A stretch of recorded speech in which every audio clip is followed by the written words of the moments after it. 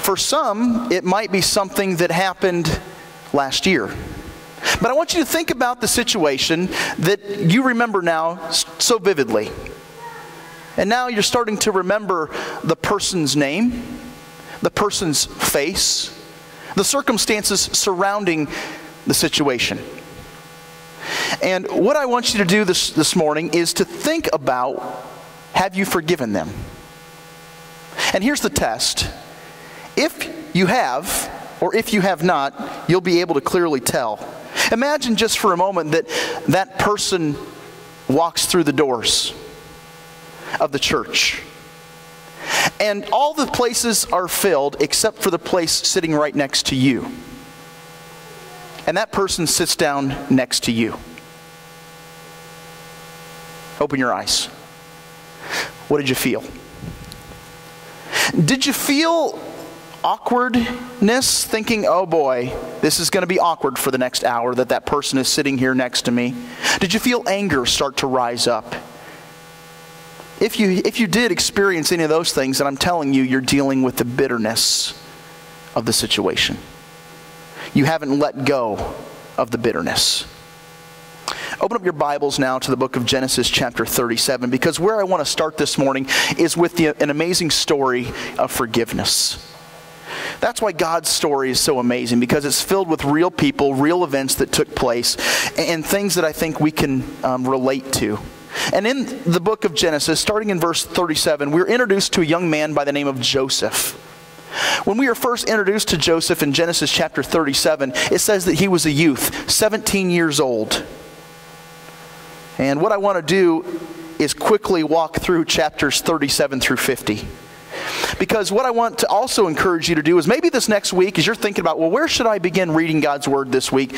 Go back to Genesis chapter 37 and read 37 through 50 this week.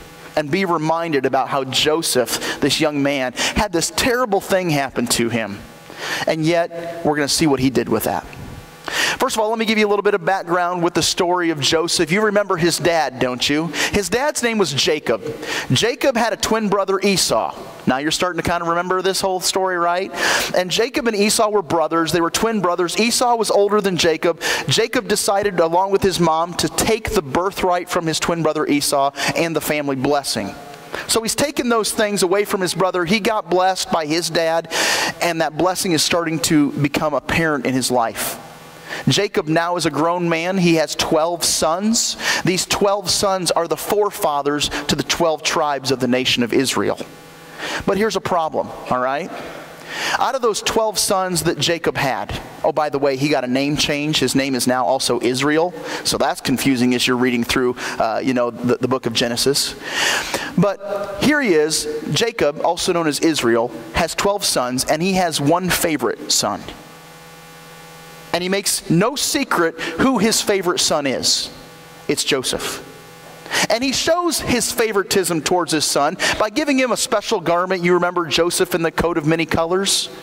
That was given to him by his father Jacob. Anyway, his brothers were all jealous of Joseph and his multicolored coat that their dad had given them. And to make matters worse, in Genesis chapter 37 verse 5, it says that Joseph had dreams. And when he told these dreams to his brothers, they hated him even more. You see, Joseph had visions given to him by God, and in these two dreams, God told Joseph that he would rule and that he would reign over his older brothers.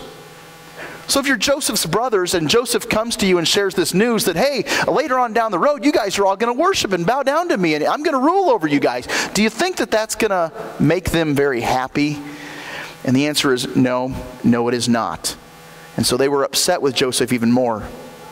So one day, Joseph's brothers are out watching sheep, and Joseph goes to see them, to check in on them, as his dad had commanded him to do so. And while he's there checking in with his brothers make plans to kill him, murder him. Really? But instead of killing him, what they decide to do is they decide to throw him in an abandoned well and leave him there to rot.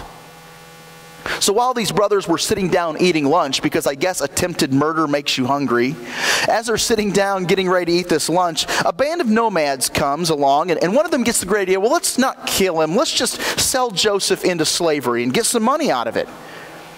And so they strip Joseph down. They take off his multicolored coat that his father had given to him, and they sell Joseph to these nomads who would no doubt sell Joseph into slavery in Egypt.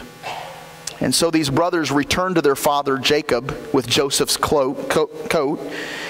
And what they did is they dipped this cloak in animal's blood. And they show it to their dad. And they're like, hey, is this Joseph's coat? Maybe you can tell us. We found this out in the wilderness.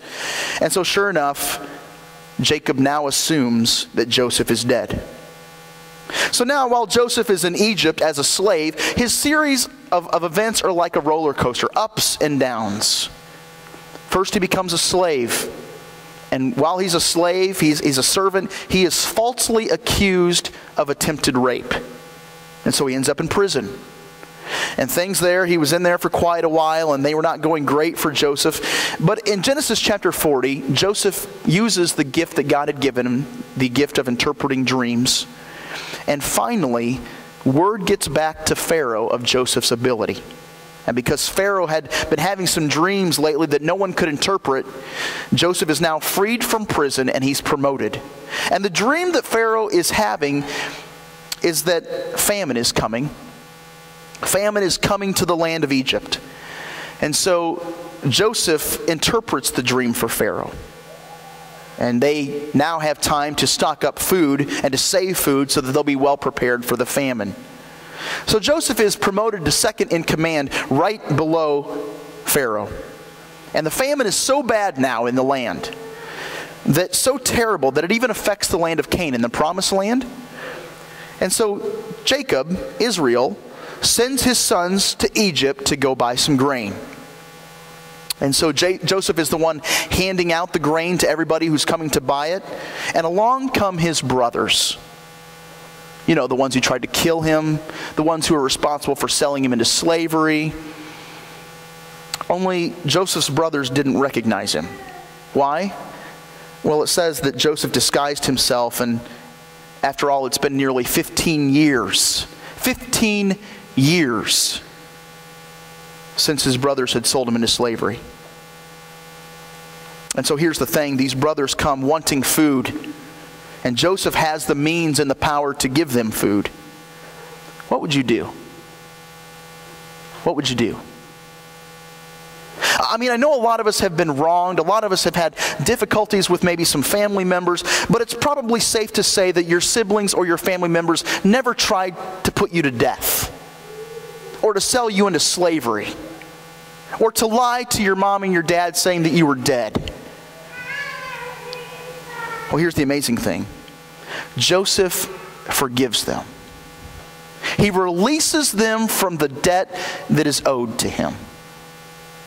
And he gives them the grain. And more astonishing than that is he invites them to come and to live in the land of Egypt.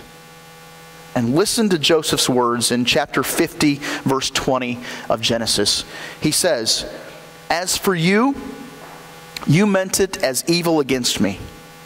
But God meant it for good in order to bring about this present result and to preserve many people who are alive." How can Joseph forgive like that? More importantly, how can I forgive like that? How can you forgive like that? How many of you would say that as a Christian, if you've been a Christian for some time now, you know a little something about what the Bible has to say about forgiveness? You've accepted Jesus Christ's forgiveness for what you've done, so you know a little bit about what the Bible has to say about forgiveness. You probably couldn't teach a lesson about it, or maybe stand up and give a 4-hour presentation about forgiveness. But if somebody asked you about what the Bible has to say about forgiveness, you could tell them. Well, how many of you have actually practiced forgiveness?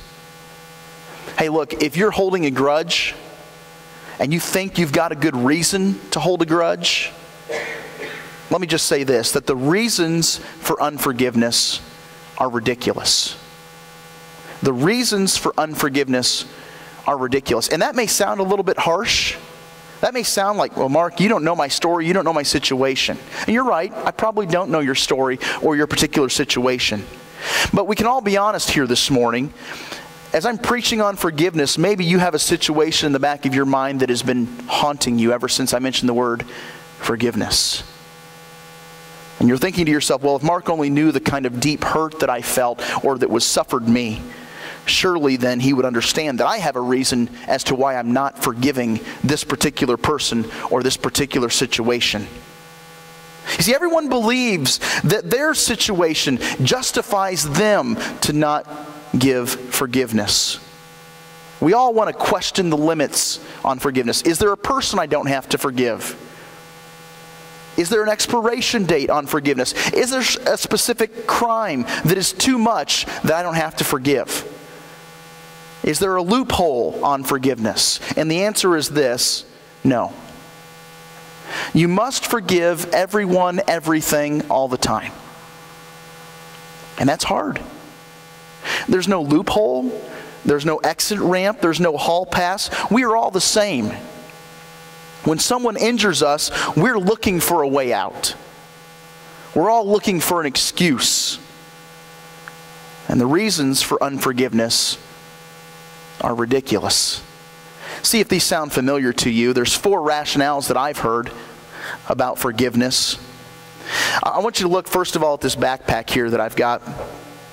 Let's say that whatever thing that has been harmed, whatever injury you've suffered at the hands of another, whether it was intentional or unintentional, well, now you've got this big thing that's coming into your life, right?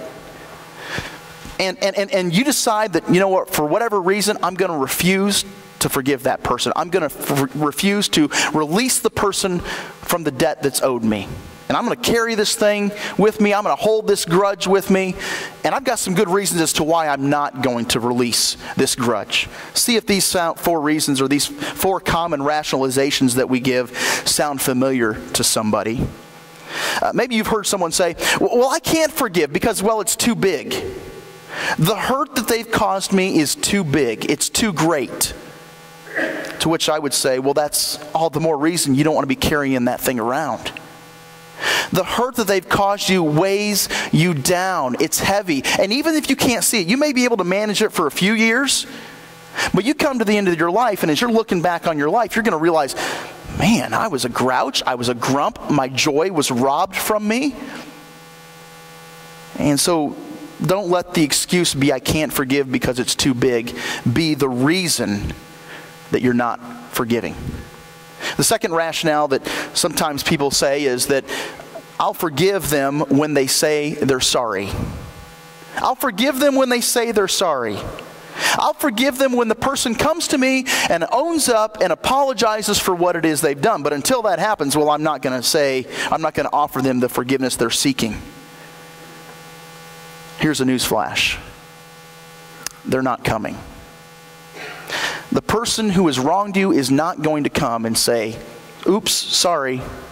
They're not going to. And if they did come, if you were on this plan, if you were waiting and holding on to it to release it until they apologized, I've got news for you. If by God's mercy and miraculous grace they did come and own up to the wrong that they've committed, you wouldn't be ready to forgive them. You'd be bitter. You'd blow it. Here's the third rationalization that people sometimes give. Well, I can't forgive if I can't forget. I can't forgive. I can't until I forget. And I want to let you know this morning, that's completely backwards. Completely flipped around. You can't forget until you choose to forgive. You see, unforgiveness is choosing to review the offense regularly. Would it be hard for me to forget that I've got this backpack on? No. But it's when I remove this backpack, when I choose to forgive, that I'm going to forget what it even looked like. And so you can't forget until you choose to forgive. And lastly, the last rationalization that sometimes people use is, well, if I forgive, well, they'll just do it again. Right. all the more reason that you want to get rid of that one so that when it does happen again, you won't be burdened down with two things that are overcoming you. Just because you forgive does not mean that you've given them a license to do it again. I think we need to understand that. And that would seem to be huge motivation for getting rid of the first one. Well, what I want to do now is I want to look at the teachings of Jesus on forgiveness. Because here's the awesome thing. I think we could all agree that Jesus Christ is like the expert when it comes to forgiveness. I mean, I think we could all agree that Jesus knows exactly what forgiveness looks like, how difficult it can be. Remember, Jesus, God the Son, was the one who went to the cross of Calvary to forgive everyone, everything they've ever done. And so I think it's safe to say that Jesus knows a little something about forgiveness, right? Right.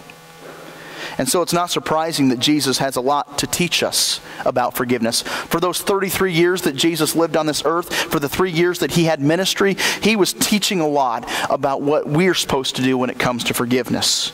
In Mark chapter 11, verse 25, Jesus says, "Whenever you stand praying, forgive. If you have anything against anyone, so that your Father who is in heaven will also forgive you your transgressions." In Luke chapter 6, verse 37, Jesus says, "Forgive, and you will be forgiven."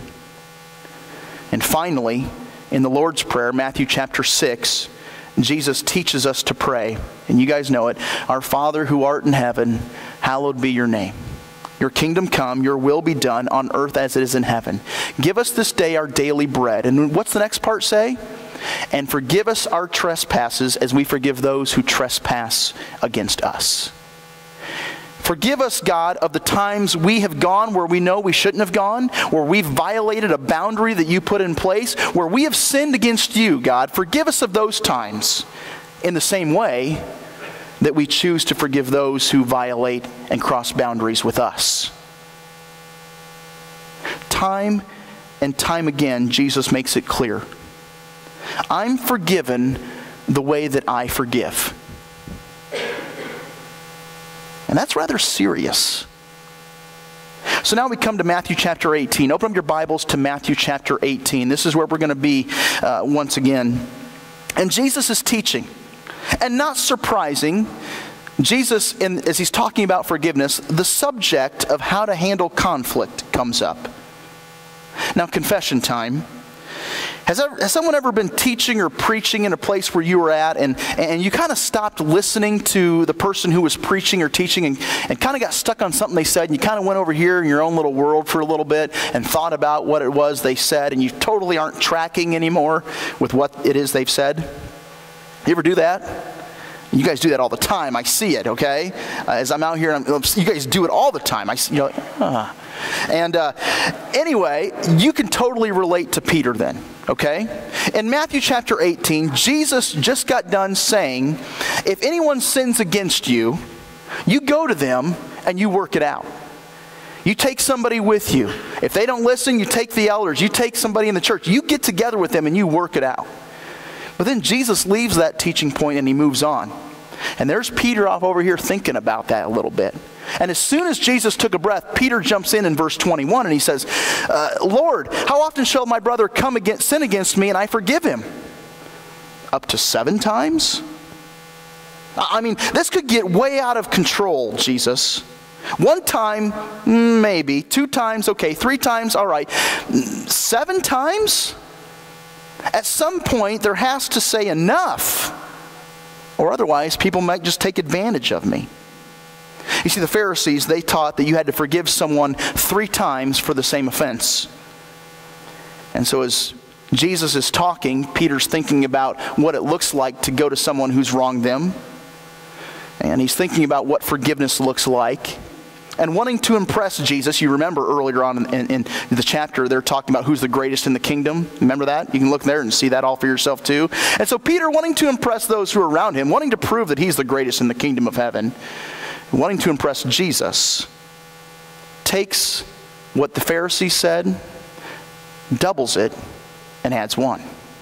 And so Peter's like, "Lord, how often should I forgive my brother who sins against me? Like 7 times? I am awesome. 7?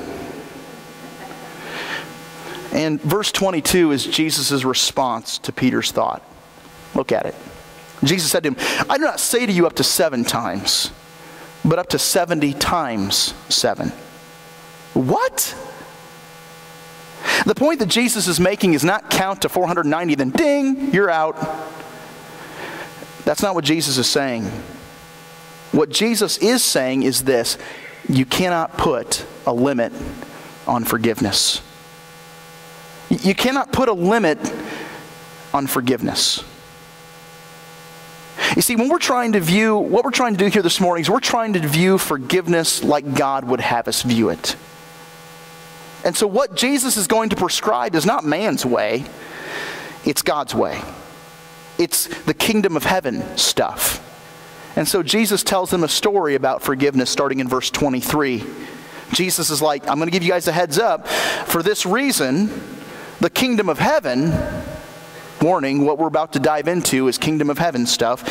For this reason, the kingdom of heaven may be compared to a king who wished to settle accounts with his slaves. And when he had begun to settle with them, one owed him 10,000 talents was brought before him. Now we get lost on the 10,000 talents. Let me fill you in a little bit. A talent was a sum of money, a currency that we don't use today. But back then, 1 talent was worth 20 years' wage. So 1 talent was equal to 20 years' worth of work. So in our lifetime, by the time we retire, you have what? About 2.5, 3 talents saved up or of work put in, right? Well, this guy owed the king 10,000 talents. 10,000 talents is 200,000 years of work. What's the life expectancy again? At all estimates, the amount that was owed was simply unpayable. Verse 25. But since the man did not have the means to repay, his Lord commanded him to be sold along with his wife and his children and all that he had, so that payment could be made. Now listen, even if they sold everything the guy had, family, it was not going to come close to the amount was owed. But the king was thinking, well, I'll at least get back what I can out of this guy. But did you notice in verse 25, it simply says, he could not pay. He did not have the means to pay. And I want you to know this morning that if you've been wronged, many people who've done many things to you, and the ones that you love, and if you've been wronged, that person, those individuals cannot pay. There is no possible way that they can repair the damage they've done, replace what they have taken, fix what they have broken. They cannot pay without grace. Verse 26. So the slave fell to the ground and prostrated himself before him, saying, have patience with me, and I will repay you everything. Now, what's wrong with that statement? Well, does he not know he can't possibly repay what he owes? It was an outrageous claim this guy was making. And so take note of this. Very seldom, if ever, does the person who has wronged you ever properly calculate what they owe. Let me say that again. Very seldom, if ever, does the person who sinned against you rightly calculate what they owe. And that includes you and me. Don't look for that. Don't expect that. The person who needs to be forgiven doesn't understand how much they've hurt you. And that includes you and me. So let's not spend our time here this morning thinking that we are the ones who are injured and that we are never the ones responsible for injuring somebody else. Look at verse 27. It's really an amazing verse.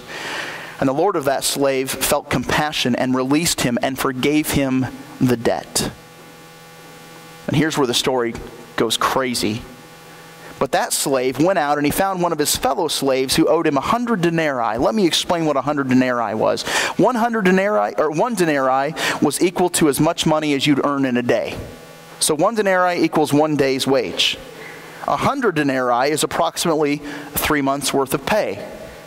Now, how many of you could live your life without 3 months worth of pay. Those of you who are working, you probably need a paycheck. You probably couldn't just tell your boss, oh, just take 3 months off. You don't have to pay me. It's okay. So the point I think that Jesus is making here is he's not minimalizing the hurt that you've caused, the amount of debt that somebody owes you, the pain that they've caused you. He's not minimalizing that in any way. It's a large debt. It's a large hurt that you've experienced. But here's the thing. When compared to how much God has forgiven us, it's beans. It's nothing. And that's the point that Jesus is making. And notice what this guy does. And so he seized his fellow servant and began to choke him, saying, "Pay back what you owe." So his fellow slave fell to the ground and began to plead with him, saying, "Have patience with me, and I will repay you." Sounds familiar, doesn't it? But he was unwilling. Unwilling to do what exactly? Unwilling to forgive. And notice what he does. And he went and threw him in prison until he should pay back what was owed. Now, when you choose to refuse to forgive someone, here's what you need to understand. The fallout from that is huge. The fallout from that is huge. You see, unforgiveness, your unwillingness to forgive somebody, unforgiveness punishes everybody in its path, including you. And look at the fallout. As bad as the situation was with the king, he owed him an unpayable debt. The servant walked out from the king's presence, walked out a free man, forgiven of the debt. And he should have been walking a mile high. But instead, do you see what happens? He takes what he has been given, the freedom, the forgiveness, and he makes things so much worse so quick. In fact, he had an emotional meltdown. I don't know what it is, but when you have bitterness in your heart, see if this is true. I know this is true for me. When you've got bitterness in your heart, the rest of your emotions are all out of whack, aren't they? They're like all over the place. People who are bitter are grouchy, they're angry, they're negative. All of those emotions, and it doesn't take anything to see one of those emotions get just like spilled out, all right? They're all out of whack. And that's certainly true in our text. Our servant who has just been forgiven by the king, what does he do? He goes to his friend, his fellow servant, right out of prison, and he starts choking him. There was no, hey, there's some things we might need to work through, or do you by any chance have that money I borrowed you? I let you borrow? There was nothing like that. He sees them and immediately begins to choke it right out of him. And it shows that his heart had not changed. He was not impacted by the forgiveness that he had received. His behavior towards his fellow servant was proof of that very fact. So he had an emotional meltdown. Here's the second fallout that we see from our text. Shattered relationships. Bitterness shatters relationships. Look at verse 31. So when his fellow slaves saw what had happened, they were deeply grieved. And they came and reported to their Lord all that had happened. So now this guy, all of his relationships are falling apart. He's choking his friend. I mean, they must have been friends. You don't loan a stranger that kind of money. They must have been friends. But now that relationship's toast. It's gone. It's broken. It's shattered. And unforgiveness always shatters relationships.